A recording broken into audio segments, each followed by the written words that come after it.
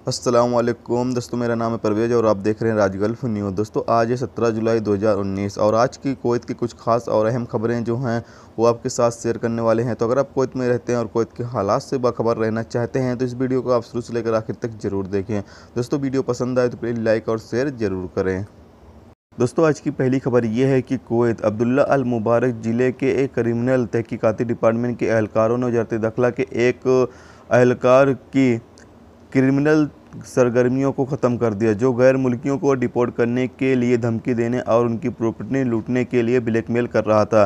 पैसे और कीमती सामान अपनी हालात का फ़ायदा उठाते हुए अल अंबर रिपोर्ट के मुताबिक एक सिक्योरिटी जराये ने कहा है कि गिरफ्तारी के बाद फरवानिया पुलिस स्टेशन को शिकायत मिली थी कि वर्दी में मुलजिम गैर मुल्कियों से पैसे वसूल कर रहा था, ख़ास तौर पर जलेब अल सुवैक में, जिसके बाद यह मामला सीआईडी के अब्दुल्ला अल मुबारक को सौंप दिया गया था।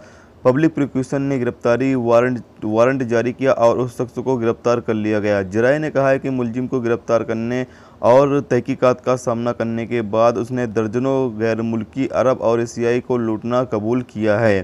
तो दोस्तों, आपको पता चलें कि एक पुलिस एहलकार जो कि पुलिस ही था, वो लोगों को डिपोर्ट करने की धमकी देता था, जिसकी बुनियाद पर लोग डर जाते थे और उसको पैसे और फिर जो भी सामान होता था कीमती वो उसको दे देते थे। तो इस तरह से ये लोगों को लूट रहा था, जिसकी शिकायत मिलने पर इसे अब गिरफ्तार कर लिया गया है।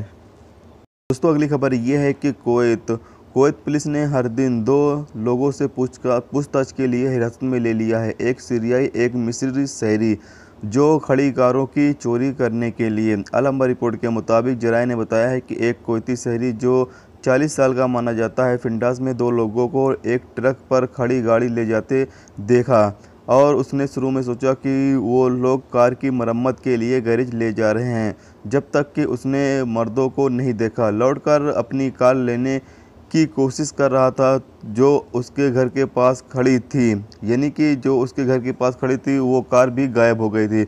उसने तुरंत वजारत दाखिला के ऑपरेशन रूम को खबर किया और एक गश्ती दस्ते को वहां पर भेजा गया।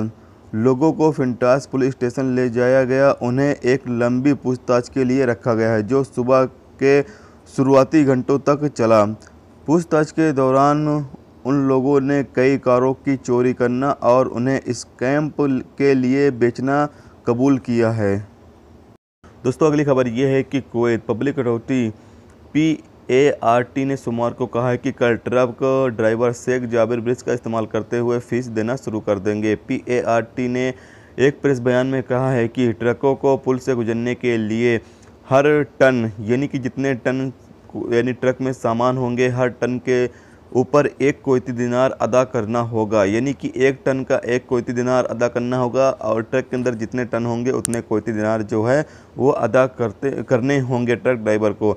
यह जोड़ते हुए कि अदायगी सुवैक, दोहा और सूबिया एरिया में दाखिल होने के जरिए पर होगा। ट्रक ड्राइवर को बैंक कार्ड या प्रीपेड कार्ड के जरिए से ट्रांजिट फीस का अदायगी करने के लिए ट्रक वेटिंग स्टेशन से होकर गुजरना ज़रूरी होगा, यानी कि जो पैसे आपसे लिए जाएंगे उसके लिए आपको वेटिंग स्टेशन से होकर गुजरना ज़रूरी होगा, क्योंकि पैसे जो है वो आपके बैंक कार्ड, प्रीपेड कार्ड के ज़रिए से ही काटे जाएंगे। यहाँ पर नकद पैसे जो है वो नहीं चलेंगे, यानी कि नकद पैसे आपसे नहीं लिया जाएगा। आपका जो पैसा है वो प्रीपेड कार्ड या जो आपका बैंक कार्ड होगा उसके ज़रिए से काटे जाएंगे।